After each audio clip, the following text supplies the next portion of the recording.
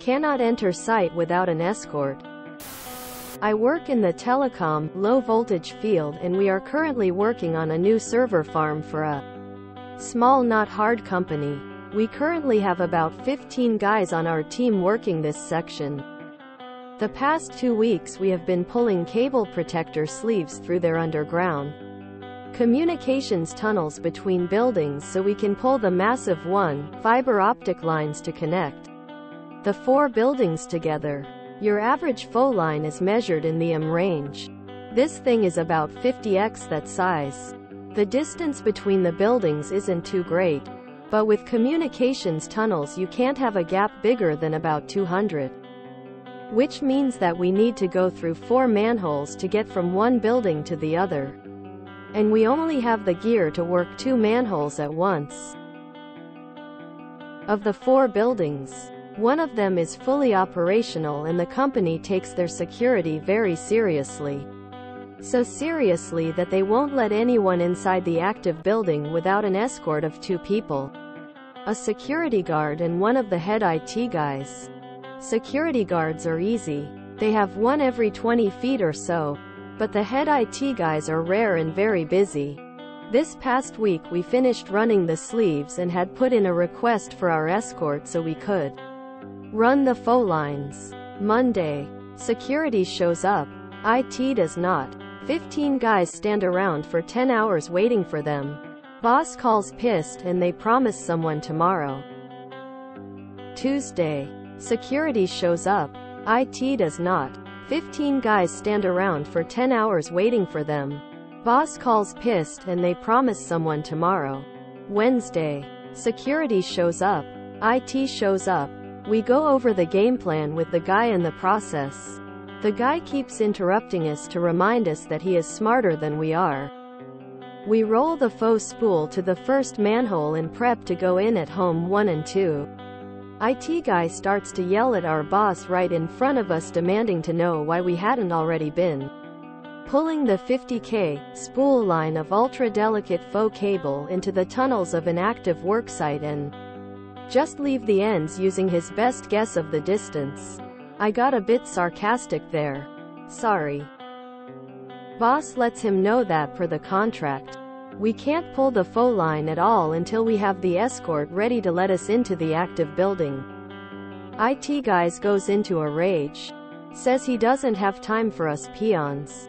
Yes, he said peons. To stumble through pulling the lines and he has to go do real work.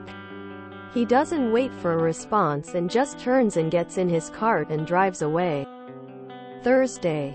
Boss gets a call from the company in a rage demanding to know why we haven't done any work this entire week.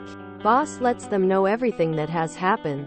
Cites the dozens of emails he has sent the past 2 weeks setting the time frame, requirements, and him begging for an escort. Everything is ready. If we could get around the need for an escort we could get this done today. Company is holding firm that we must have an IT escort. Boss tells them that he is going to continue to have his full team ready on site every day until an escort arrives and he will just keep waiting since the ball is entirely in their court.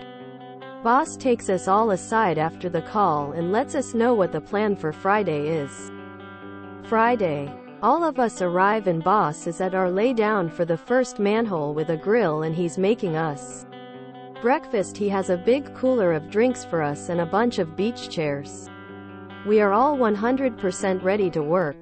But we are going to spend the day relaxing right in front of their security cameras with a big cardboard sign that reads, "Waiting for IT escort party." Quote, "They had the nerve to not show up again.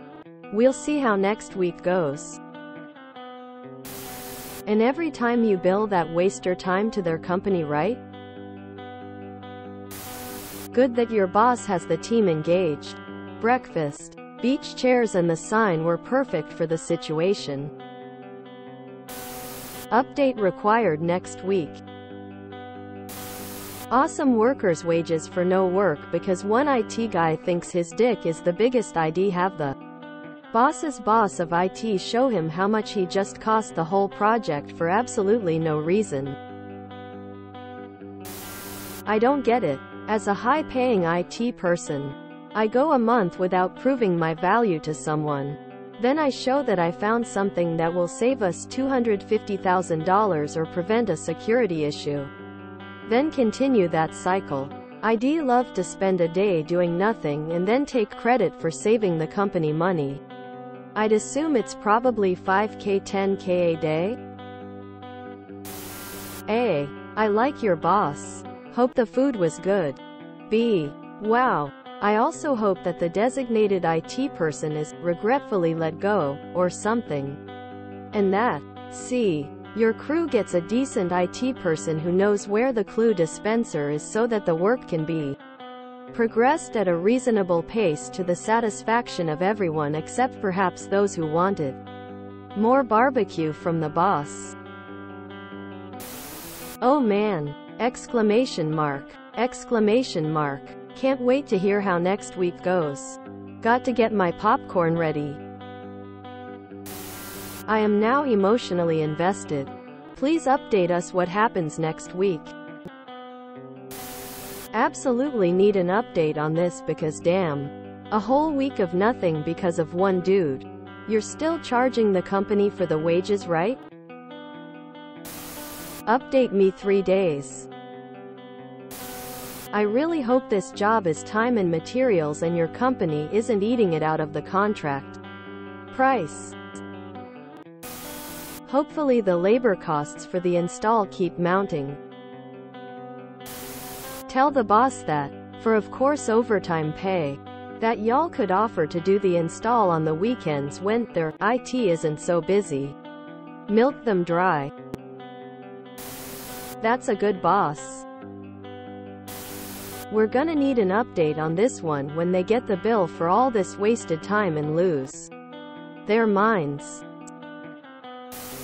I kinda expected the boss to hire an escort for the last day. You know, one with an IT degree or at least the outfit, and then proceed with the works. Update us when they get the bill for your compliance. Remind me 1 week. Remind me 1 week. Great story. But it's premature for this sub. The sub rules state the fallout from the malicious compliance has to be in the post.